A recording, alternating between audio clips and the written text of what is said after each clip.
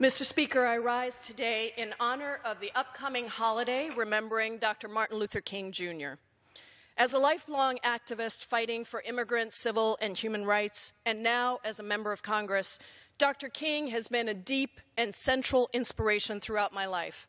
His work has helped me to make possible the path that I've taken, from being a 16-year-old immigrant girl who came to this country by herself for college to serving now as the first woman, Indian-American woman elected to the United States House of Representatives. And it is the courage and the fight of Dr. King that made my journey possible. I knew of Dr. King first because of his connection to Mahatma Gandhi, a great leader from my own birth country of India. Like Gandhi, Dr. King was a once-in-a-generation leader.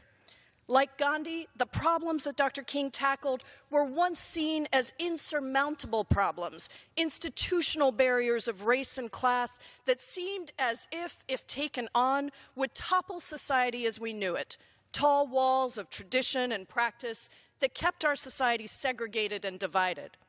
But that did not stop him from speaking out, organizing, and leading a growing movement that reminded the leaders of our country of the very dream that made America possible, that all men and women were created equal, and that we should be judged by the content of our character and not the color of our skin.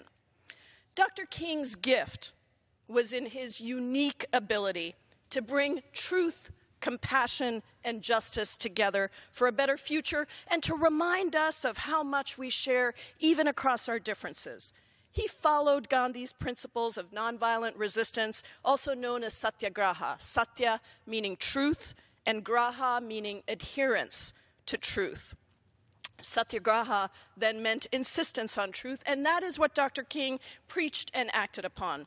Truth about ending segregation and discrimination, truth about ending the war in Vietnam, truth about lifting up sanitation workers and ending poverty, truth ultimately that it is love and not hate that builds our character and our collective society.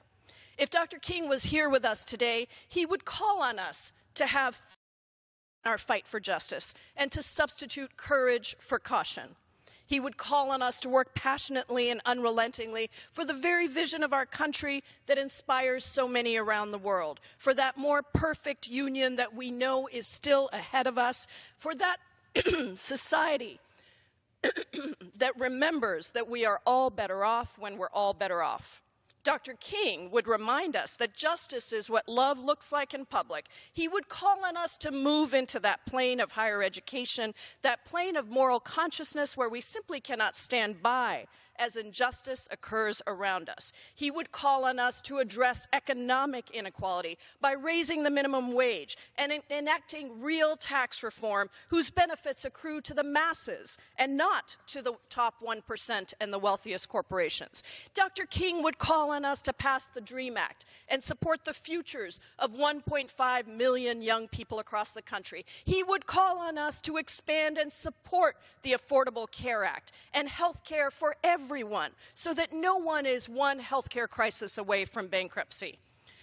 Our work is still to fight for justice and build that beloved community where each of us has a place to stand regardless of the color of our skin or where we live or how much money we have in our pockets. And in this beloved community, we would tackle the legacies of racism and implicit bias that we all carry with us with courage and with fortitude. We work together to build that community that inspires us and to leave a world to our children that makes us proud. And most importantly, we operate always from a place of generosity and abundance rather than fear and scarcity. From that jail cell in Alabama, Dr. King wrote that we are caught in an inescapable network of mutuality, tied in a single garment of destiny. Or as the great civil rights leader, Reverend Joseph Lowery, said to me during the Immigrant Workers' Freedom Ride, we may have come over on different ships, but we're all in the same boat now.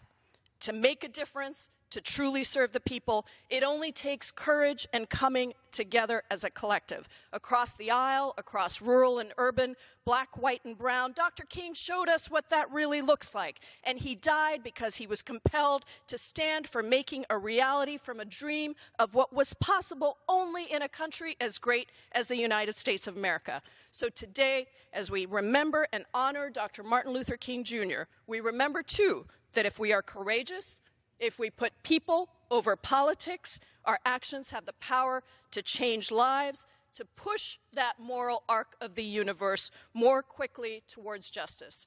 As Dr. King said, we must make the pledge that we shall always march forward. We cannot turn back. Thank you, and I yield back.